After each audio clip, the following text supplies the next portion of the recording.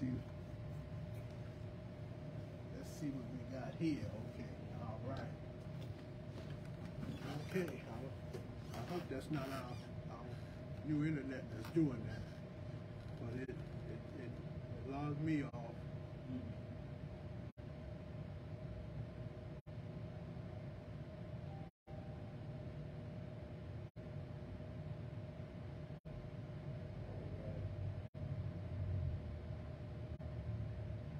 Okay, all right. Yeah, it's back on. Yeah, okay. All right, so chapter 15, and let me go ahead and read these scriptures, these verses right now. Chapter 15, verses 1 through 10. Moreover, brethren, I declare to you the gospel which I preached to you, which also you received, and in which you stand, by which you are saved, if you hold fast to that word which I preached to you, unless you believed in vain. For I delivered to you first of all that which I also received, that Christ died for our sins, according to the scriptures, and that he was buried, and that he rose again the third day, according to the scriptures, and that he was seen by Cephas, then by the 12. After that, he was seen by over 500 brethren at once, of whom the greater part remain to this present time, but have fallen asleep. After that, he was seen by James, then by all the apostles. Then last of all, he was seen by me also, and as one born out of due time. For I am the least of the apostles, whom I am not worthy to be called an apostle, because I persecuted the church of God. But by the grace of God, I am what I am, and his grace toward me was not in vain, but I labored more abundantly than they all, yet not I, but the grace of God which is in me. So as we look at chapter 15, they say that chapter 15 is the crowning glory of this epistle, because now he's starting to talk about the substance of what we believe, the doctrine. He's talking about Christ now, and it says that is surrounding this particular doctrine is surrounding the resurrection. And so as we look into chapter 15, we're going to look at topics that's going to cover the facts of the resurrection. There in verses 1 through 4, it's going to talk about the threefold count of the gospel. In verses 5 through 11, it talks about the proof of the resurrection. In verses 12 through 19, it talks about the importance of the resurrection. In verses 20 through 34, it talks about the order of the resurrection. And then again, in verses 35 through 50, it talks about the nature of the resurrection. So tonight, we're going to just look at a couple of these occurrences. Paul, he doesn't beat around the bush. And we know how Paul is. Paul is very straightforward. Sometimes he does come around the back door. He will come in the side door, but he doesn't beat around the bush. And so he's not hinting, and he's not beating around the bush about the resurrection. And so he said, the gospel which I preached to you. And so he's telling them right off the bat that he's given them something that was given to him. And he describes the contents of this gospel and how it could be beneficial to man. And however, it can only benefit if it is received, and then if one stands on it. Now think about that, because it's one thing to receive the gospel. It's another thing to stand on the gospel. And so what he's saying, that it's going to be very beneficial if you do both, if you receive the gospel and if you stand on the gospel. So we know that the gospel means really, in effect, the good news. And the Corinthian Christians had first received the gospel. So they did receive the gospel. And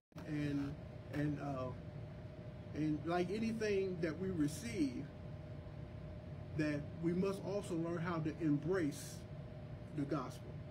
So now let me ask a question. Do you think, just from what we know about the Corinthian Christians, did they embrace the gospel? Did they embrace it? Yeah, the Corinthian Christians, did they embrace the gospel?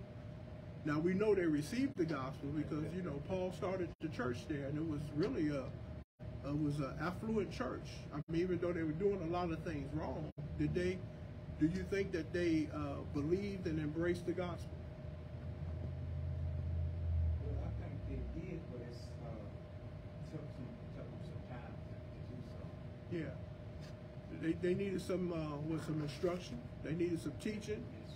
They needed some correction. They needed a whole lot. Yeah, they needed to be. They got a little. They got a little rebuke in there too. Yeah. You know, Paul had to rebuke them on a couple of different occasions, but they learned how to stand on the gospel. That is one thing that we can take note, that they learned how to stand on the gospel, and despite all the problems that they had, because remember, as we've gone through Corinthians, they had problems with carnality, they had problems with the lack of understanding, they had problems with strife, they had problems with division. Remember, they were dividing up into little sections and into little cliques. They had problems with immorality. You know, they had a boy right in the midst of them that was sleeping with his father's wife, and I mean, it was other immoral things that was going on.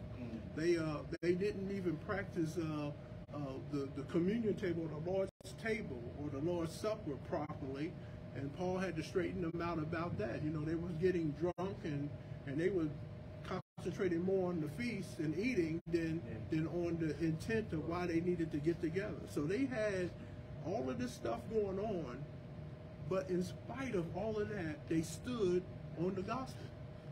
You know, so that's one thing that we can give them credit for.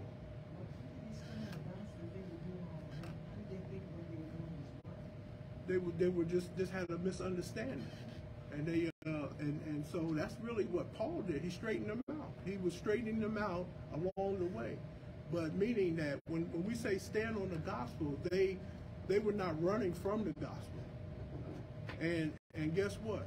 And even when Paul, and I have to say this, he was presenting them the truth, they didn't run from the truth. You know, and we don't see them running from the truth, or do we see them running from the truth? Any comments on that? Are they running from the truth? Did they run from the truth? Did they hide? Did they say, no, that's not us? You're not talking about us.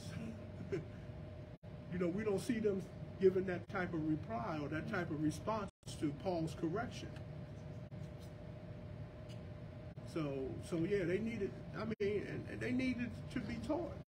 They needed to know, I mean, because remember, he was there for 18 months. He went away. He got word that things were just not going right. He sent Timothy. Timothy was there for a short period of time. And so Paul is writing them a letter saying, look, that things are not going the way that I envisioned them to go. That somehow we got off track. And let's straighten this stuff out. So that's what he's doing, straighten it out through a letter. And he says that I'm going to come to you soon, or it's my desire to come to you. And when you see me face to face, then we're going to really get this thing straight. And remember, at one point he says, do you, because they were telling him, remember they told him that you talk pretty bold in a letter. I'm paraphrasing. But they said, you talk pretty bold in a letter, but then when you face to face, you don't have that kind of boldness. And he said, look, I can let you see that part of me if you really want to see that part of me. You know, so it's not just, I'm not just talking bold in a letter, and I can back it up. And and I believe that what he's doing, and they embrace this. I mean, they didn't run from the gospel. Because guess what? If they had ran from this, then there probably would not have been a letter to the Corinthians. We wouldn't be reading about the Corinthians if they just completely gave up on the gospel. And this is what he's going to be talking about as far as the resurrection, that it wasn't done in vain. What you believe was not in vain. So let's move on. Any comments so far? Yeah, I think a lot of times too, change is not easy. Yeah. I mean, you look at the background of Corinth and where they were located, and these Gentiles, the change wasn't going to be overnight. Sometimes you do need a boost, I guess. Right. So the change, we can all say we're doing something. We start out that way, but then we flip back to our older ways because of our environment. Or gentle reminder. It doesn't, and sometimes we need to and there's something about the Lord, because what did the Lord tell the people to do in Deuteronomy concerning their children? And told them to always be teaching your children. Now, it's something to say, I'm going to teach my child something one time, but you can't just do it one time. You got to do it over and over and over. And so the same way with us, that we're being taught over and over and over again. And it could either be by the preaching of the word, the teaching of the word, or the inspiration of the Holy Spirit is continually teaching us and causing us to grow. Because, when the word goes in, it's going to do one of the two things. We're either going to do like they did, embrace it, or reject it. And so we know those who reject the word, because the word has no value. It hasn't taken any root in people's lives, and we see that type of situation or that type of scenario. And so that's what Paul ended up saying. He says, by which you are saved, if you hold fast that word which I have preached to you. So it was something he was encouraging them to do, holding fast to the word that was preached. So he spoke a word, and it was a powerful word that he spoke. Hold fast to that. Don't waver from that. He says they did well to receive the word, to stand on the word, or to stand in the gospel, and to hold fast to the gospel that was preached. So it was, in spite of all of the stuff that was going on, and I have to emphasize that they still held fast to the gospel. It was something that they believed. They didn't run away from that. And so he says, holding fast implies that there was that there was something out there, or someone out there, or people out there. Because remember, Jesus told them that there are going to be wolves in sheep's clothing. That he told them a parable about the minute that a seed is sown, that the enemy comes and tries to snatch that away. So what he's saying is that there was an entity out there, the spirit of the world, that world system, that was trying to snatch the true gospel away from them. And so that was what was keeping them in confusion, is that they let that type of spirit in their midst that was keeping them in confusion, that was trying to snatch the true gospel away from them. But Paul was saying, look, you need to hold fast to that, stand in the word, unless, now what's the downside of that? Unless someone's going to say you believed in vain. Wow. And I mean, and that's a really tough statement right there, unless you believed in vain. Because what do we believe? And sometimes we even say that if the resurrection wasn't true, then what's the base of our belief? So there's a lot of people, and you know what? This is historical. I mean, there's a historical part of Christ and what Christ did. There's that historical element, meaning that it could be verified through history. And so we're talking also about this historical event that took place. It's undeniable. that they can't say that this man didn't die, that he wasn't dead, he wasn't buried, he wasn't resurrected. So there's a historical element to this, and yet they were holding fast to that concept. They were holding fast to that belief, and they embraced it. He says, because if they did not hold fast, it could be said that they believed in vain. And it's you know, we have situations, scenarios that we know right now that people grab hold of certain types of ministries, and they believe wholeheartedly that this is the way. And guess what? Jesus said that I'm the way, the truth, and the life. And then they find out that after following a certain set or a certain pattern for years, that hey, that's not it. That's not it. And we know we can start naming groups and people that practiced that led people astray. They believed in vain. And some of these guys started out on fire. Some of these guys started out preaching the true gospel. But guess what? Somehow along the line that they veered off to the left, or they veered off to the right. And so anyway, so that's what Paul was saying. So he says, for I delivered to you first of all that which I also received. So he's saying that I didn't make this up. I didn't make it up. That it was given to me, and I'm giving it to you. So, you know, Paul didn't go around making up the gospel. And you know what? It says, let me read this. He received it, and he didn't receive it from man, but he received it from Jesus Christ. And then we can look at Galatians. Can somebody read Galatians 1, verses 11 and 12 for me?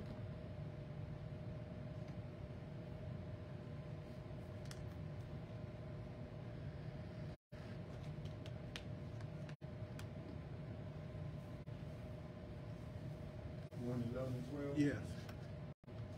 In the New King James Version of the Bible, but I make known to you, brethren, that the gospel which was preached by me is not according to man. For I neither received it from man, nor was I taught it, but it came through the revelation of Jesus Christ. Amen. So he's saying he's given credence, or he's given an account for where he got his gospel, where he got that gospel from. And you know what? So he said this is not, and you know what? It's not Paul's gospel. And a lot of times people interpret this as it's Paul's gospel. But you know what? It's not Paul's gospel. But in a sense, he created it. That in the sense that he didn't create the gospel, or he didn't fashion the gospel. He didn't shape the gospel. What he did was he spread it in a way where it conveyed that he believed what was given to him. And it's something when you believe what's given to you, and you know, I'm not gonna say it's a dangerous thing, but it's a powerful thing. When you believe something, and you begin to share that you are conveying to somebody something you believe, guess what they're gonna do? They're gonna believe it too, because you believe it. And you know what? We have people that talk to us, and guess what we say? I don't believe that. I mean, we could not, yeah. Or you know, we could spot somebody that's phony a mile away. You know, I don't believe that, or I don't buy. What do we say? I don't buy that. Yeah. You know, and we may say that in our mind. You know, but Paul, he was emphatic about believing what he was talking, what he was teaching, and what he was preaching. And he says, look, so it became personal. He actually personalized the gospel, meaning in the sense that he believed it so much that it was a personal thing. It was a personal outflow. And you know what? When somebody's touched, I don't know when the last time we came across somebody that was just so full of God. And I mean, and they so full that you know, the very words coming out of their mouth, it just ooze confidence, and it just touches you in a special way. It's like that spirit of that person is touching your spirit, and it's like, oh boy, I like this. And it's important to notice that preachers do not make the gospel. We don't make the gospel. You know, I mean, it's the gospel of Jesus Christ, really. We can't make that. We can't make it happen. So the gospel is not just insightful teaching or good advice. And you know what? That some people would want to make it insightful teaching and good advice. It's not like that. But really, the gospel is the core of all these things that are real, and also things that historically happened. That's what the gospel is about. The gospel of Jesus Christ. It happened. And so what we're doing, and when we share Jesus Christ, we're conveying things that took place. You know, this is, and then the make it so neat. This is what took place in my life. You can break it down, because he did something in each one of our lives that we can relate that to people. Not just what he did historically, but what he's doing personally right here. You know, that I know what the Apostle Paul said, oh, wretched man that I am. You know, he knew what he was. And matter of fact, and he even mentions here before we close, we're going to see where he calls himself, he calls us, the word he uses refers to himself as something that was aborted. You know, so he considered himself less than the rest of the apostles, because he came in late. And so he said, I'm not even worthy of being called an apostle, because I persecuted the church. So he had that, it was like a stigma there, that he kind of felt bad about the fact that he persecuted the church. And you know what? I mean, and that's a legitimate feeling. Especially after he got a chance to meet Christ. You know, hey, oh, is this, who art thou, Lord? And you know what? He didn't have any problem right away acknowledging Jesus Christ as Lord on the road to Damascus. Who art, when he got struck down, who art thou, Lord? Is what he said. He didn't let that, because what he did, first thing he did, let that hinder him. Right. He just kept on, I think, even though it made him, I guess he just didn't have, I guess it stayed with him all the time, but he didn't never let it stop. He didn't let it stop. Right. And that, yes. As a matter of fact, I think it made him more powerful. Right, yeah. Because he did that. It was almost like he's trying to make up. Mm-hmm. And so he goes on to say in verse 3, he talks about what he received, I delivered it to you first of all. And then he says, and what did he say? The three things. Christ died. So yeah, Christ died. And so the death of Jesus Christ, the Messiah, the Son of God, is the center of the gospel. And you know, when we talk about preaching the whole gospel, you know, what we say, they say in the court, the whole truth and nothing but the truth. But we need to present, when we talk the gospel of Jesus Christ, we need to present the whole gospel. That yes, he died. And guess what? Now God's building a case here, because he's using the death of Jesus to make a point. So yes, he died. So how did he die? Let's talk about that for a second. Well, how did Jesus die? He was crucified, right? And it was a Roman crucifixion, and Romans didn't invent crucifixion. I believe they got that from the Persians. So they what they did was they perfected crucifixion, and it was cruel. It was meant to humiliate. It was an excruciating form of punishment, and it was devised to destroy a person's essence. You know, they demean the person, they put this person on display. I mean, you talking about humiliation. I mean, to go through a crucifixion, and I mean, and of course, you know, the pictures we see, you know, he's wrapped up, but no, he's naked. You know, he was bare, and it was meant to destroy that person's image. You know, so they didn't invent it, but they perfected it. And guess what? It was a form of torture and capital punishment. So yeah. So how did he die? He died. That's how he died. Yeah. And so the worst way possible. And think about this: the worst way possible that a person could die. And we think, you know, they came out with what, the electric chair and the gas chamber, but I don't even think that compared or paled to crucifixion. I don't think it did. And I mean, and I don't know that factual, because I didn't never experience crucifixion, but just from how it was described, that it's cruel. But even before the crucifixion, the beating each other. Yeah. You know. Right. I guess that was part of it. Mm-hmm. That's just torture. Yeah. But all of that, and all of it's prophesied, even the crucifixion is prophesied in the Old Testament. You know, even the, you know, saying you about down the tree, you know.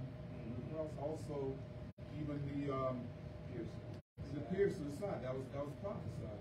The part about even not breaking his bones, that was prophesied. Yeah. All of that was part of, although it was terrible because the Hebrews' way of execution was through stoning. Right. But it was in Rome, so it was so in the Old Testament, how you going to execute on the law, and then but the prophesied, this is the way he's going to die. Right. So it was always part of the prophecy. plan. He's dying now, it's cruel, you know that, but and Jesus knew himself was in something. Right. So all of it was in line, and if I may add that, Paul was just saying, this is what's going to happen. It's cruel, but you got to believe that. Mm-hmm. Talk about, you know, go on and say, because the Old Testament said this is the way it's going to happen. Right. And that's how Old Testament for them it was the Bible. Right. Right. It's because they had to step through. And look at all of the things that the Lord God put in motion for this to take place the way that He prophesied or foretold that it was going to take place. I mean, because we're looking at years and years and years of foreknowledge that this is what was going to happen. And guess how it played out? Exactly the same way He said.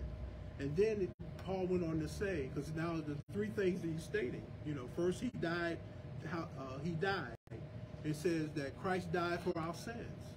And so we have to ask ourselves, what does this mean? What does it mean that He died for our sins? How does His death do anything for our sins? And so we have to explore that, because that has a real significant meaning about Him dying for our sins. So at some point before He died, before the veil was torn in two, before He cried out, "It is finished," that something took place. That there was a place where, because He was taking on our sins, that God lost fellowship with His Son. Ooh, can we imagine that? Because God doesn't fellowship with sin, so He had to turn His back on His Son. And so Jesus wasn't sinful, but He bore our sin. He took on our sin. And there's something about that. It says that the Father laid upon the Son all the guilt and wrath of our sin. And it was undeserving for Him, but it was deserving for us. But He took that away, bore it Himself. But and that too is consistent with the Old Testament, because there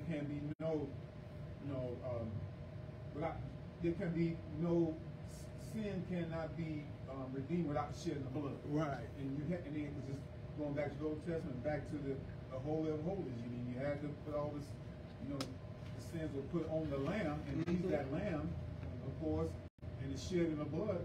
So because He loves us, and not only that, so the veil was split, because all that goes away. Right. It all falls. And think about the wrath. Think about the wrath of God. See, God said, it says that God is God of wrath. But also in this act of him taking on our sin, he bore the wrath of God. So he actually spared us from the wrath of God. And I mean, and sometimes we miss that point. You know, not only the sin element of it, but the wrath of God. And see, some are still going to, those who don't accept the way are still going to experience the wrath of God. I mean, that's going to be a true and evident thing that's going to take place. But it says that that he totally satisfied the wrath of God in our place, meaning that we don't have to be concerned as believers with having to experience the wrath of God. Woo! Boy, oh boy. And when you read Revelations, you get in there in Revelation. I remember Cheryl and I was studying Revelation, and time after time after time we see where God was just waiting for the people to repent, gave them plenty of opportunity to repent, to turn from their ways, and guess what? They didn't repent. They didn't turn from their ways. They were doomed to experience that wrath of God. But he gave them opportunity to turn from their sins so they can be spared from that wrath. But the wrath is coming. And so it's an act of being judged for, he went through an act of being judged for sin in our place. Ooh, boy, oh boy. When we talking about standing in proxy, he stood in proxy for us. And I mean, it was real. I mean, because, and if we can only get that wrapped up in our head, you know, that we've been forgiven. And sometimes we don't want to believe that we've been forgiven, or truly believe that how could he forgive me? All of the stuff I did. But we've been forgiven, that he bore that sin. Any comments? Okay, it says this was the cup of God's righteous wrath that he trembled when drinking. Remember, he said, if this cup could pass from me, if there could be any other way, God, if there could be any other way. Now that was that cup of wrath that he was saying that I wish this thing could pass from me. So he had an idea, an inkling that this is what was taking place. So he wasn't totally unaware of what was happening. He was very much aware of what was going on and the path that he was on leading up to the resurrection. He was in tune with knowing that this was it. You know, from the time that he sent the disciple to go get the coat. You know, I mean, let's go back. When he was in Bethany, just before, when he raised Lazarus from the dead, he knew, because he was on his way to Jerusalem. So he knew. He was very well aware that this was his time. And remember when he told his mother at the wedding, the very first miracle, he said, not my time yet. You know, what I have to do with you, woman? And he wasn't being disrespectful. He knew it wasn't his time, but now he knew that this was his time. You know, nothing was going to stop him. The times that he happened to get through the crowd of people that was trying to grab him and make him king. Well, they're trying to push him off the mountain. Yeah. It's not his time. But now it was his time. He didn't reject it. Not my will, but thy will be done. So on the cross, can we say that Jesus, because he took our place, became an enemy with God, an enemy to God? For that instant of time of taking on our sin and the wrath that was destined for us, he became an enemy with God. I don't know if enemy is the right word. But from my point of view, I wouldn't say he became an enemy. I mean, What did he become? I'm not sure what the word is, but I just don't think enemy is the word. I think God despised him. Yeah. I don't know if the word enemy Is I'm sorry, like Sister Cheryl, I don't know if enemy is the word. But God despised because he despised sin. right. But I don't know if he despised the sin that he had on. But I don't know if he just despised. I mean, No, he did not. Jesus was the actual enemy. Right, because Jesus himself wasn't sin. Right. But he took on, it's like putting on a garment. You know, and so he put on that garment. It's like even in the book of Psalms, it tells us that we can put on the garment of praise. You know, so Jesus put on a garment which was our sin and bore the wrath. You know, so anyway, so rather than saying he became an enemy to God, God despised him for the sin. It's almost the same as us, you know. God still loves me, but he doesn't love the sin, right? That's why I don't say, you know, how could he love a wretch like me? I say, thank God that God loves a wretch like me. Right, because I don't think I'm a wretch anymore. So I never say that. You know, I just, because I say, no, if I'm forgiven and all that, past the wretched stage.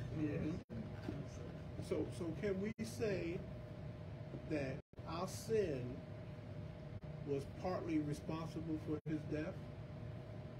But That was the purpose. that's what he came. Right. Because he's the Lamb of God.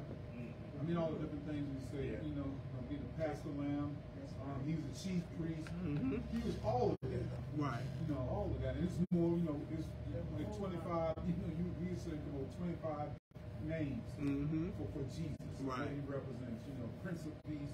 He came for all of that. Right. And so, in this particular, as you're describing, you know, I look at him as being that lamb. The lamb that sacrificed, and that sacrifice is the crucifixion was that sacrifice for our sins. Right. And that's back to Old Testament too. Oh yeah. And so now, that's the second thing about the resurrection. And then the third thing is that he was buried. And so we often don't think of the burial of Jesus as part of the gospel.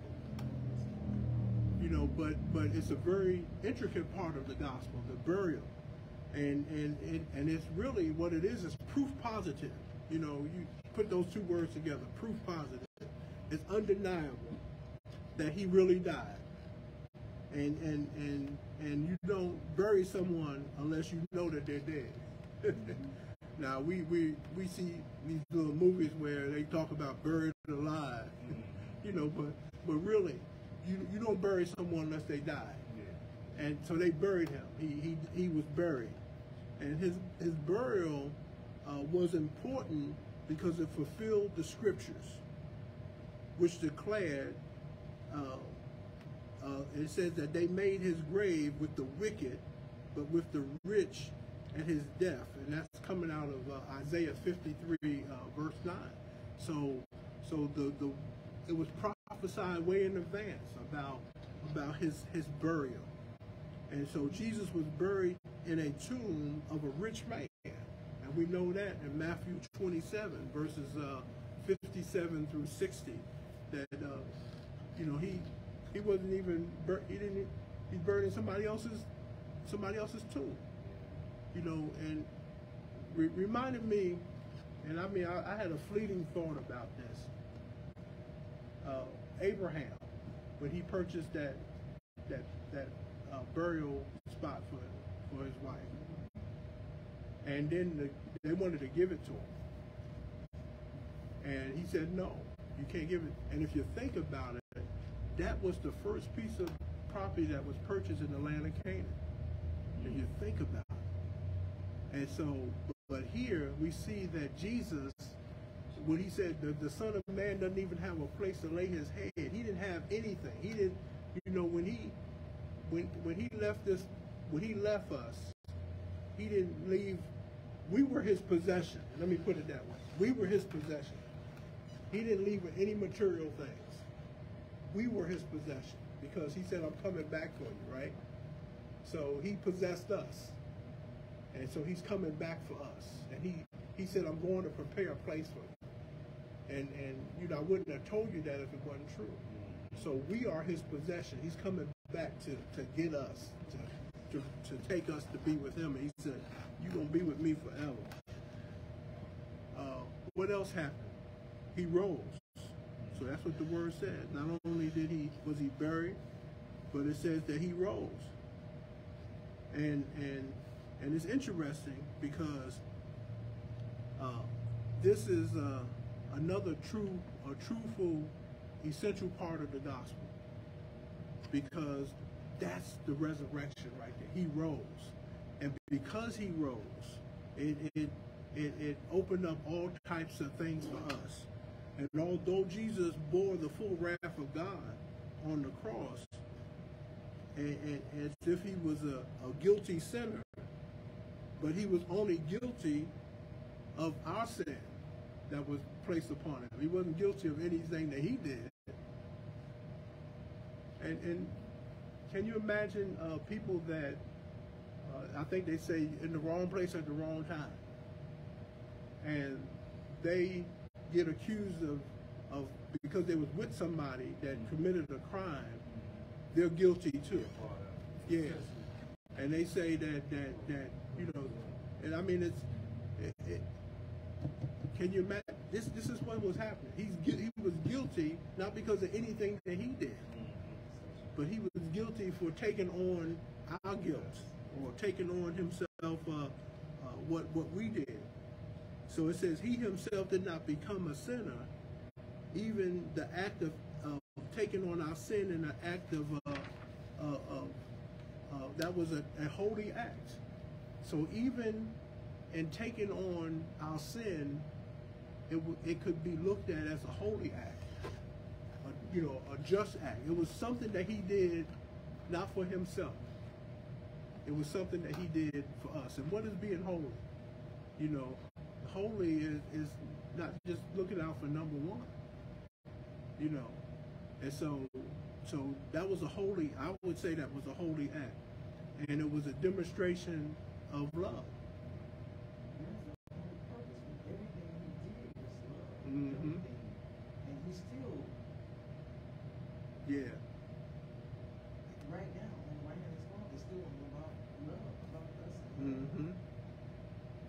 Yeah. So this the perfect Savior, he became the perfect Savior through the whole ordeal. This whole ordeal allowed him to become the perfect Savior, proved by his resurrection. Ooh, there's something in that resurrection. And you know what he said to Mary when I am the resurrection and the life. And so he knew that. He told that to her ahead of time when Lazarus died. All you got to do is believe in me. And so even before he took all our sin upon himself, he declared that he was the resurrection and the life. So it was, a foreknowledge of what he was declaring.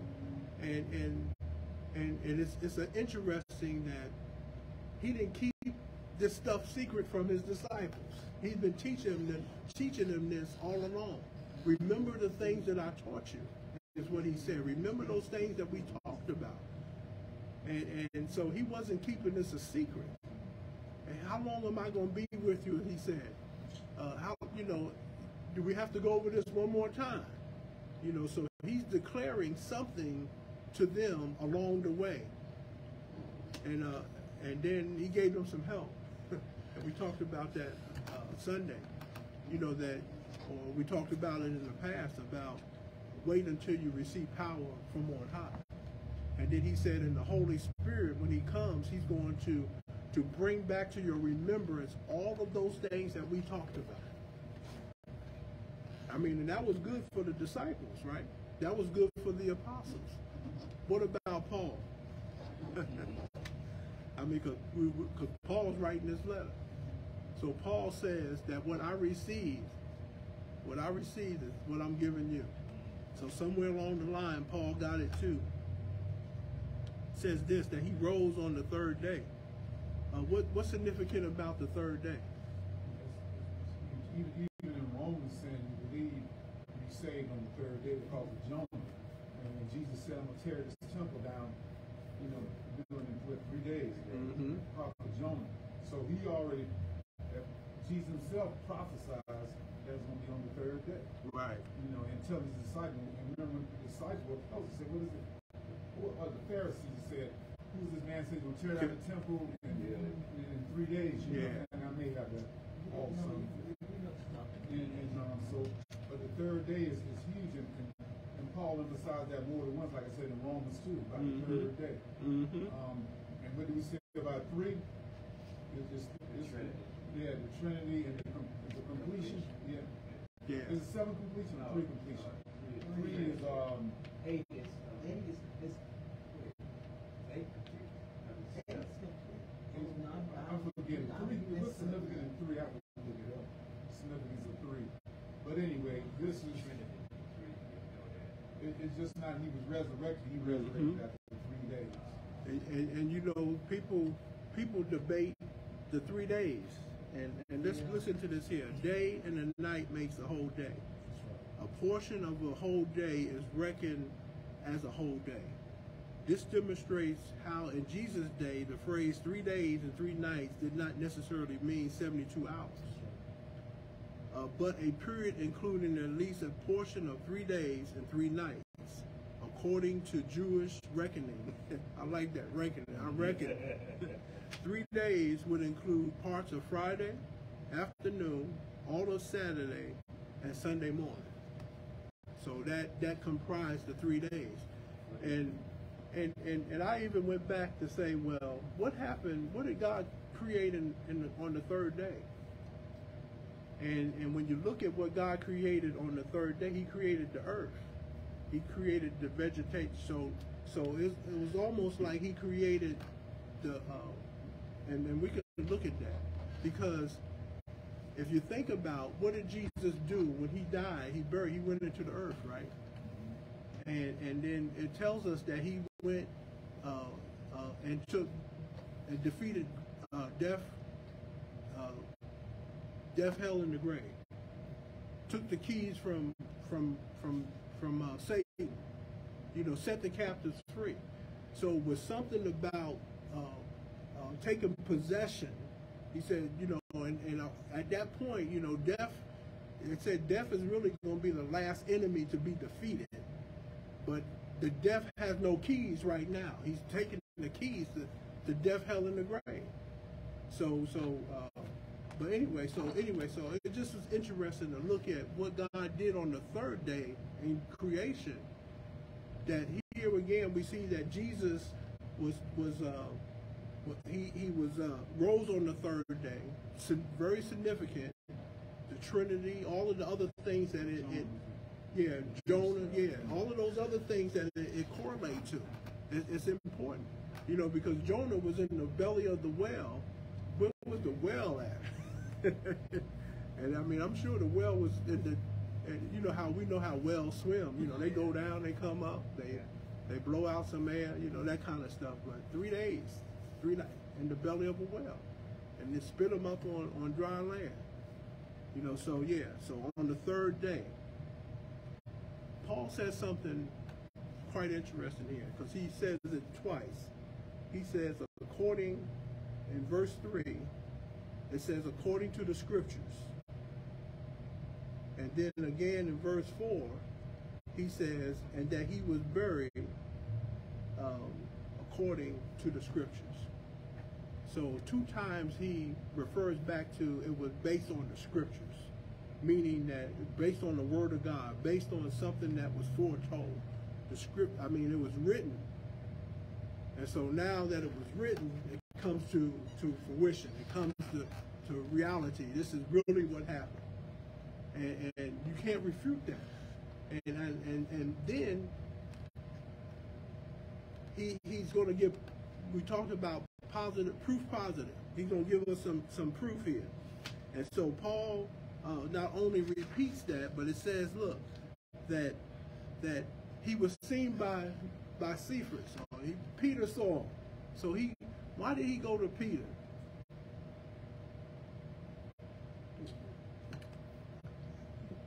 Well, I think first of all that Peter is going to be huge for the ministry starting out, and he had to make sure Peter was feeling good about himself. Oh yeah. Because he rejected him, right? Yeah. He probed 3 times, so he went to him to make sure that he was okay. You know, that you're okay, Peter. You know, that's all right. You know what I mean? And you know, after that, he was on fire. But I think that's why he went to him first, because he knew he was going to be the leader.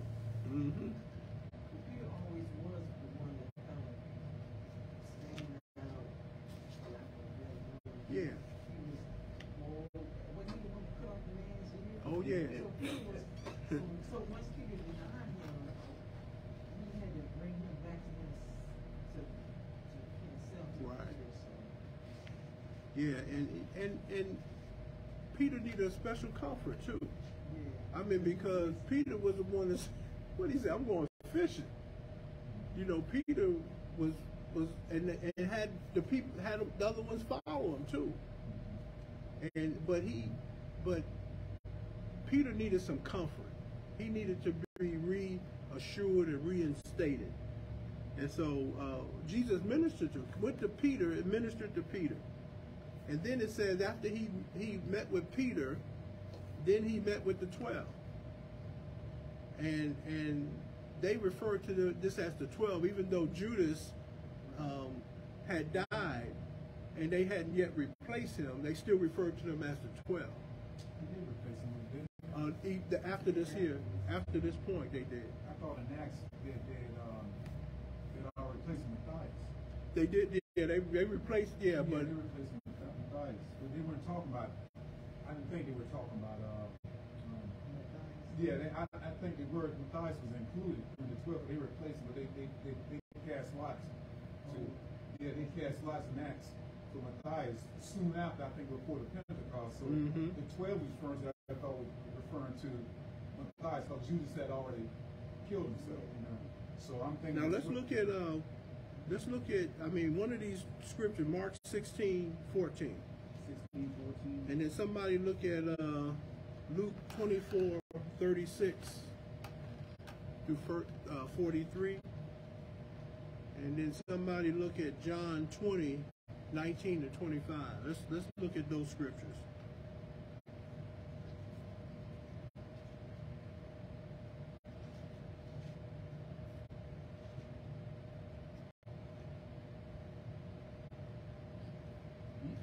And Mark, he appeared to be 11. Yeah. But okay. Judas had already committed suicide. Yeah, suicide. Yeah. Then you go to Acts.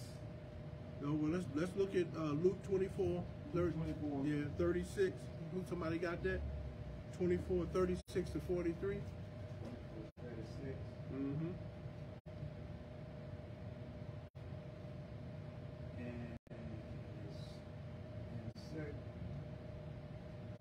of those who was with us went to the tomb and found just as the woman said. That's what you're talking about? Is that 24:36 to 43? Oh, okay. 36. We're close. Now, as they said, these things Jesus himself stood in the midst of them and said to them, peace unto you, peace to you. But they was terrified and frightened, supposing they had seen the Spirit. And he said to them, why are you troubled? And why do doubt arise in your heart? Behold, my hand and my feet is myself. Here is I myself. Hand me and see. The Spirit does not have flesh and bone as you see I have. You said how far? To 43. 43. When he had said this, he showed them the hand and his feet. But while they still did not believe or joy and marvel, he said to them, have you any feet in the food here? So they gave him a piece of boiled fish and some honeycomb. And he took it and ate it in their presence. Okay. How about John 20, verses 19 through 25?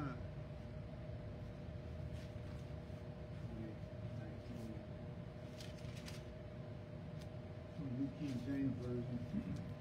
In the same day of evening, being the first day of the week, when the doors were shut where the disciples were assembled, for fear of the Jews, Jesus came and stood in the midst and said to them, peace be with you. When he had said this, he showed them his hands and his side. Then the disciples were glad when they saw the Lord. So Jesus said to them, again, peace to you. As the Father has sent me, I also send you. And went through up, which Chapter 25. 25. And verse 22, and when he had said this, he breathed on them and said to them, receive the Holy Spirit. If you forgive the sins of any, they are forgiven. They are forgiven them. If you retain the sins of any, they are retained. Now Thomas, called the twin, one of the 12, was not with them when Jesus came. And the other disciples therefore said to him, we have seen the Lord. And he said to them, unless I see his hands in the print of the nails, and put my finger into the print of the nails, and put my hand into his side, I would not believe. So it was Thomas. So it was Thomas that was not with them. Right. Yeah. Okay. I was just trying to, and so they had already replaced him with Matthias, right? Well, but as you going, I went to the Acts. And when Jesus ascended, they had not chosen Matthias. Okay. So the common thought must be that the 12 is talking about the disciples, not necessarily the number of people. He's just referring to the group is called right, the 12, right, and not the actual number. Right. And so it had to become Matthias had been chosen. Yes. Okay. So it was. You're going to get technical, 11 of them, but they were called the 12. Right. Okay.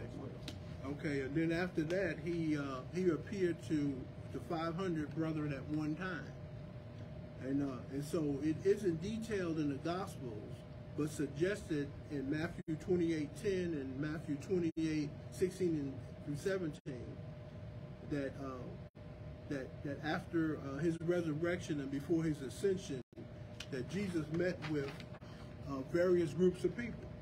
So we're talking about proof positive that yeah, the resurrection is real. He was meeting with people all over the place. You know, not only did he meet with his disciples, and it's interesting. This is so Paul says this, and the greater part remains to the present.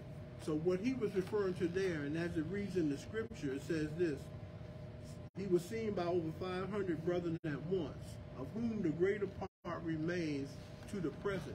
So what he's saying is that at that particular time, not right now, he said, go ask them. They're here. You know, so they're still here. He said, some has fallen asleep, but the greater part of them are still alive. Go ask them that they see Jesus. So you don't have to take my word for it. You know, you don't. I mean, just like when Nathaniel, you know, when Philip was trying to convince Nathaniel, he said, "Oh, don't take my word for it. Come see him yourself." You know, and that's what we have to say. You know, about the resurrection, him becoming alive. You need to experience that for yourself, and that's the proof positive right there. And so he says, go ask these people who saw the resurrected Jesus. And he says, and let them clarify or substantiate the fact that Jesus rose from the dead. And so then he says this: he was seen by James. And we're talking about the brother of Jesus. Now, why is that important, that he was seen by James? Well, James, his brother didn't believe. That's it. And so, nor did his other brothers. And his sisters, apparently didn't mention them. But brothers didn't believe. And James became the leader at Jerusalem. Yeah. That is interesting. He wasn't one of the 12, but he becomes the leader. Right. And some may confuse that James, the one was martyred, but it wasn't. This wasn't the one that was martyred. It was James. It was James, the son of James and John, son of Thunder. Son of Thunder. Right. That's it. And but this is James, like you said, the half brother. But James, the son of Thunder, is the one who's the first martyr. And you go to Acts, I think 11 or 12. And so, and I think that's important too. You identify a lot of the biblical characters of this James. Like you said, if you just reading this, you may think it's because, remember, the two James that are part of the 12. Right. But this is the half brother who's not part of it. And this is a better way we can say that somebody who was an outside source, and it was known that his brothers did not believe what he was doing. I mean, it was very well known that they didn't go in, they didn't believe that. So that was a better credibility right there. Then he says by all the apostles. So this leads me to say not only were there 12, but there were other apostles too. And so by all the apostles, and this refers to different meetings that he had along the way, that where he ate with them and told them to go to Jerusalem and wait for the outpouring of the Holy Spirit. So he met with them on several different occasions before he ascended. I mean, he didn't just he didn't just resurrect and disappear. And so then Paul says this: last of all, he was seen by me. And Paul may have he says that I had a 3-year gestation period. I didn't have a 3-year gestation period like the other apostles or disciples did. So meaning that he didn't get a chance to walk with him. He says, but he came on the scene suddenly, because I came on the scene suddenly. And think about this, that was kind of sudden how Paul came on the scene on the road to Damascus. I mean, even though it was pre-planned, but it was sudden. I mean, because bam, Jesus shows up. He's blind. He goes in. Ananias, I think Sunday, yeah. Ananias touches him. Yeah, I mean, so suddenly, bam. I mean, 3 days later, he's in ministry. He's in ministry. You know, where before that he was out killing people, trying to, holding coats of those that were killing them. And so Paul says this, and I told you he used a Greek word, ekstroma,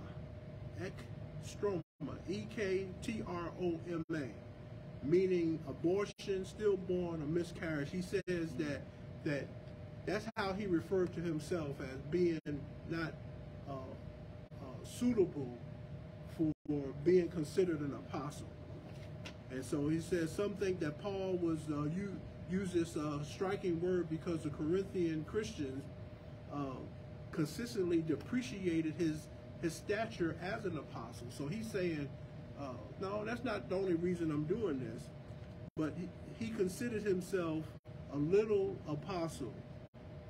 But Paul says this: I will glory in my weakness. So even though he thought of himself less, that was really a strength for him, because God used that as a strength, not necessarily as a weakness, but he didn't get puffed up about the fact that what he was doing and how he met the Lord. I'm going to end on this, because we know that Jesus revealed himself to the women, and actually to the women first. Why wasn't that mentioned as part of this resurrection story? Anybody have an idea why they didn't mention the women? Why Paul didn't mention the women? And well,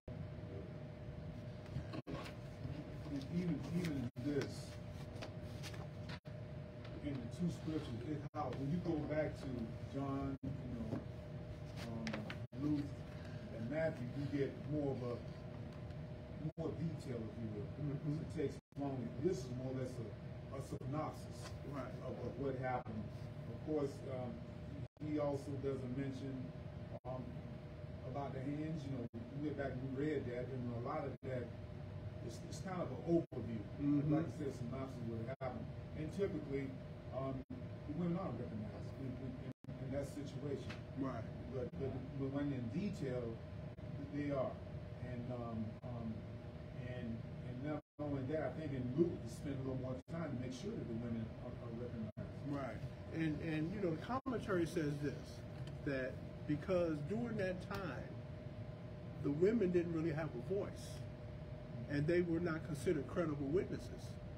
So the reason why he went through a digression of who Jesus revealed himself to, they were all credible witnesses, and had the women been a part of that credibility, or the giving credence to the fact that Jesus did show up and was resurrected, that would not have been a benefit for the credibility of the death, burial, resurrection. So that's what the commentary says. But I like, the fact that like Deacon Smith said, that this is a synopsis, and that women are mentioned in other places, and it gave credibility there. I mean, I think in the writings too, if you look like, when I first read certain things, they kind of confuse me. Wow, did Jesus say that woman?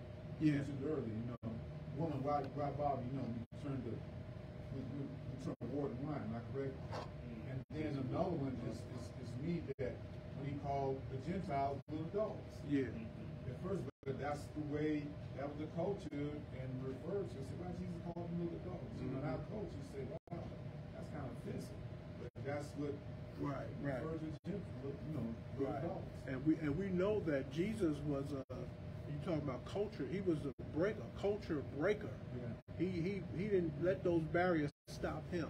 Right. The woman at the well, even talking to one of the sisters right after his resurrection, and he told, "Don't touch me, because I haven't been glorified yet."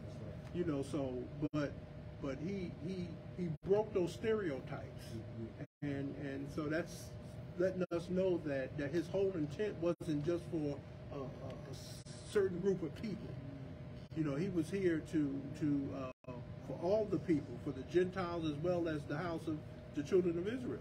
And we know too that, and I'll let you close, Pastor, but women did have, present, like Lydia, for example, and feeding, and then Priscilla. Yeah. So those are, and of course that was Paul's friend. Oh yeah. So it's not like, so it's not like they were completely left out, ignored. But those that I mentioned in the New Testament, those were powerful women. Oh yeah. And Anna too. What was it, Anna?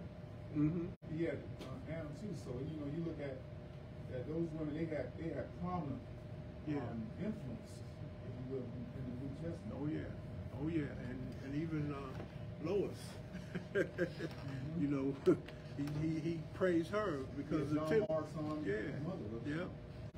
Matter of fact, that's when on Sunday, but the first time they had church, wasn't the first day, wasn't it on? Yeah, she, okay.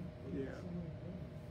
Oh, I do too. Yeah, Amen. Well, that's a good lesson, and we'll pick up with the next few verses. See how much we can cover next week. Amen. Father God, we thank you, giving us just a moment in time, but what a moment, God.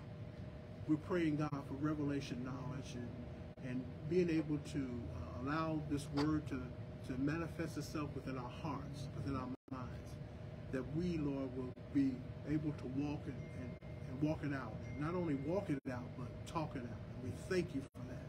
So right now, Father, I pray that you bless everyone that has heard this message, those who have participated, those who desire to be here on Wednesday night. God, that you would make it happen. We thank you so much. In Jesus' name, amen.